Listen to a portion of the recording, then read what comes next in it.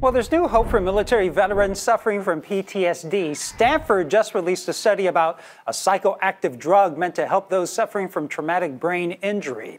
According to the U.S. Department of Veterans Affairs, 7% of veterans will experience post-traumatic stress disorder, and it's also more common among female veterans. 13% experience some form of PTSD. And joining us now is Dr. Nolan Williams, as an associate professor of psychiatry and behavioral sciences at Stanford. So, doctor, first tell us, what is this psychoactive drug and how exactly does it work? Yeah, it's called ibogaine. It's an atypical psychedelic. It's derived from the root bark of a tree in Africa, and it's been known since 1900 when the French discovered this in Gabon. Before that, it was utilized by the Gabonese for centuries as a tool of social cohesion. And at high doses, this has been used for opiate use disorder outside of the country, outside of the U.S., in Canada and Mexico and other places the last several decades. But recently, veterans have been using it in Mexico for traumatic brain injury and PTSD. And we built a study around this to understand the phenomenon that was going on in Mexico, where about 1,000 now special forces veterans have gone down and taken this and have claimed to have gotten a lot better. So in 2018, we built a study where veterans would be brought out to Stanford and evaluated for a couple of days before they went down, and then we would be able to assess the effects after they came back from Mexico at 1 week and 1 month. And what we found was really striking. So all of the disabled, all of the disability scores normalized.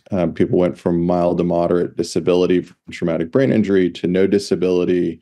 Their post-traumatic stress disorder, depression, and anxiety were much improved. And basically everybody didn't meet criteria for a lot of those conditions after they returned. Do you know how that drug is actually working?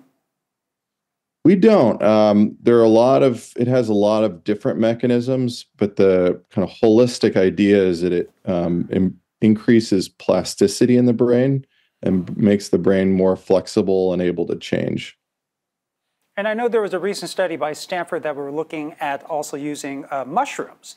Is there any relations to how that drug is being used versus this drug? They both work on the serotonin system, but this drug works more broadly. So it works on the opiate system, it works on the glutamate system, so it has a much broader set of actions, and that's why we think it affects many more conditions than, say, psilocybin mushrooms, which has been shown to be an antidepressant drug primarily. So overall, how effective is that psychoactive drug in treating PTSD, and how does that compare to other treatments for PTSD? Yeah, the standard treatments for PTSD have been studied in quite in depth for decades, and so we have a lot of data on those.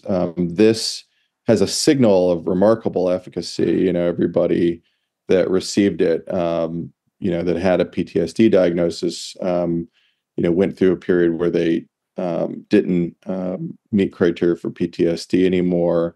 That's much more striking than what we see with conventional medications, but it's an open label trial. It's an early trial, so we have a lot of work to do to figure out, is this level of dramatic efficacy sustained when you do all the necessary studies within the United States in controlled settings.